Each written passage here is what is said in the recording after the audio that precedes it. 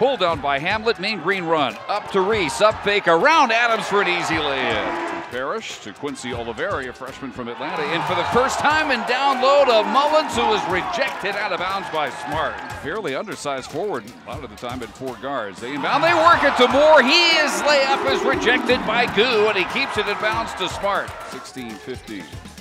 9 minutes gone. Deep 3, nailed by Gibson. Hamlet waits for a Goo pick.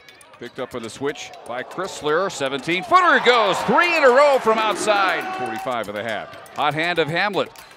Driving, dishing. Reese a 3, and he got it from the right corner. Once against Chrysler. A couple of dribbles with the right hand. Switches to the lefty banked hook. On with 4. A lob down low with 2. Simmons hooks and scores at the buzzer.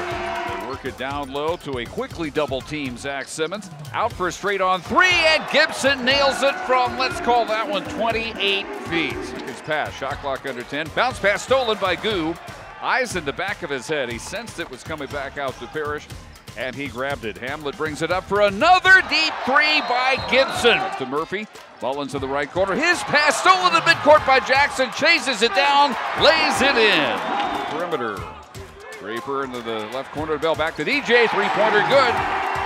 Deep 3 by Mo. No good. Long rebound to Bell. Into the near corner. Reese will try the 3, and that one goes.